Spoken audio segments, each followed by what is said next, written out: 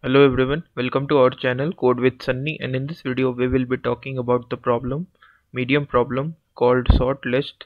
Its index is 148 and it is the daily problem of the LeetCode for the month of February, day 24. Okay, so yeah, this problem is totally related to the concepts of linked list and like sorting algorithms. Like if you are aware about the merge sort technique, then you can solve this problem efficiently. Yeah, you can also use other sorting algorithms called quick sort, or yeah, maybe insertion sort also. But yeah, for this problem the best way to do that is you're going to use merge sort technique. It would help us to do this problem in O of n log n time complexity, and in the best case you can have a O of 1 space complexity. Okay, so I will deal all those in this video, so let's begin. So given the head of a linked list and return the list after sorting it in ascending order. Okay, so we need to use some sorting algorithms to perform this operation. So we would be using merge sort. Okay, so merge sort on an array is quite simple. So yeah, but here we are going to use a linked list that would also help us to, like, you can have a open space complexity if you use the pointers of linked list carefully to adjust the nodes so that the nodes values are in ascending order. Okay, so I will deal all those now. So let's head over to the constraints first. So the number of nodes in the list is in the range, you can see at max is 5 into 10 raised to the power 4. It also suggests that we are going to use a O of n log n time complexity to do this problem. Yeah, and also there's a follow-up. Can we do it in O of 1 memory constant space? Yeah, we can do that. So let's discuss this problem with this example. Okay, so let's begin. So suppose we have the nodes like this one, 4, this 2, and this, and then we have 1, and then we have 3. Okay, so this is the like unsorted linked list. Let me write down over here, unsorted linked list. And we need to sort this linked list according to their values. So you can see the sorted linked list would be like that: 1, 2, followed by 3, and then followed by 4. Okay, so one thing also, you're not going to swap the values of the nodes, you're going to swap the nodes address and their positions. Okay, so that is 1 will become the head, the node's address will become the head, followed by like its next pointer will be pointing to the node with value 2. Okay, so this will come over here, and again 3 will come over here, and 4 will come to this position. So how we are going to do that efficiently? So in an array, when we are using a merge sort, so what will happen is like we will divide the arrays repeatedly in two parts. So let me write down over here. We are going to use the concept of merge sort. So what merge sort says is like, suppose we have this linked list, so we will divide this linked list into two parts, like over this position. So yeah, and again, when this list is divided into two parts, we are going to perform the merge sort operation again over these divided parts. Okay, and when we are done with this one, like suppose after some repetition call of this merge sort function, we have the linked list as a sorted over here is like 2, 4, and for this right part we have a sorted linked list as 1, 3. Okay, now we need to merge this linked list into a single linked list. Okay, note that we are here calling a function called merge. So what it will do is like it will merge these two sorted linked list into a single linked list. It is quite similar to the concept of arrays. We have two sorted arrays and we need to merge them into a single sorted array containing the same values as in the both of the arrays, right? So we need to merge this linked list, so it will become 1 followed by 2 followed by 3 and followed by 4. Okay, so yeah, so in that case what you are going to do is you need to find out the middle node, right? Middle node. in the like when we divide this an array or a linked list into two parts, the very key point is like we need to know the middle index in an array or the middle node in a linked list. Okay, so how to find that middle node? So when you are traversing this linked list, note that when we traverse the linked list, we are always traversing from the head of the linked list. So in the worst case, when we iterate in a brute force manner, like in a linear time complexity to find out the middle node, you can see it will take a O of n time complexity to find out the middle node. Okay, so we can also improve that O of n time complexity to O of log n time complexity to find out the middle node. Let me write down O of log n complexity to find middle node. Okay, so first let's understand how we are going to find out this middle node efficiently. Okay, so it is quite simple. We need to use the concept of slow pointer and fast pointer. Suppose we have this linked list, let's say, containing 4 nodes. Okay, so what we are going to do is we are going to place a slow pointer over here and a fast pointer also over here, and each time slow pointer moves by 1 position and fast pointer moves by 2 positions. Okay, so in the next case slow pointer will come over here but fast pointer would come over here. So in the next step slow pointer would be over here and fast pointer will be over here. So let me denote it by slow 1 and fast 1. Okay, now again slow pointer will move by 1 position and fast pointer will move by 2 position.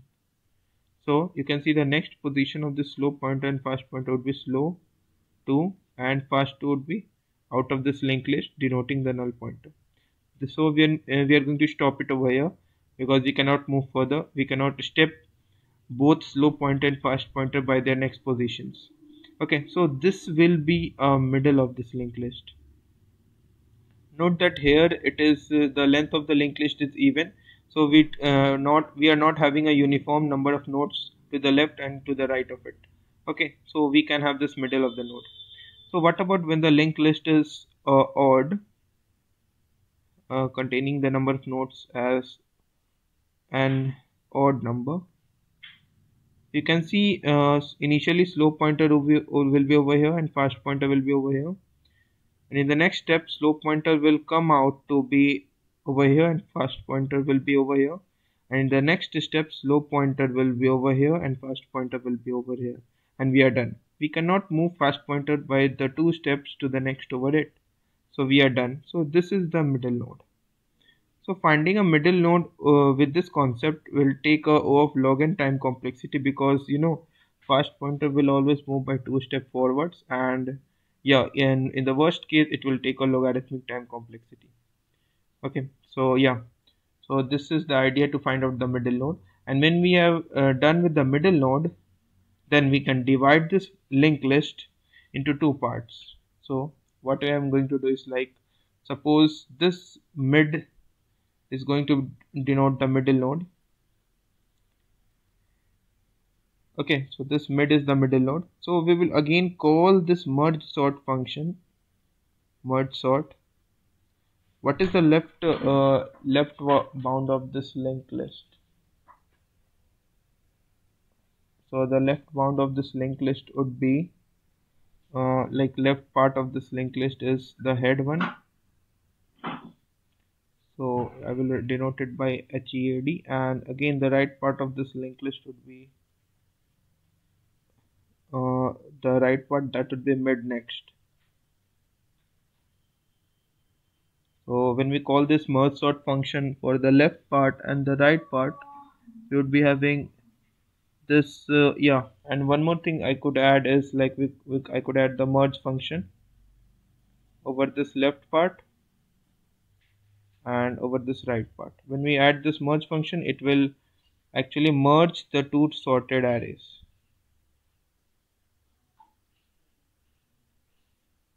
Merge 2 sorted arrays. If we are able to merge these 2 sorted arrays, then we are done. Then we finally would be having some linked list in a sorted form. So okay, so let's look out for the code how we can implement this in efficiently. So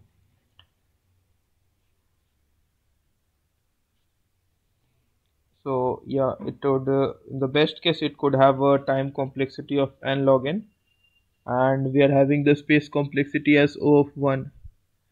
Okay, so yeah, so we can start over this given inbuilt function sort list, and we're going to call this merge sort function, passing the parameter as the head.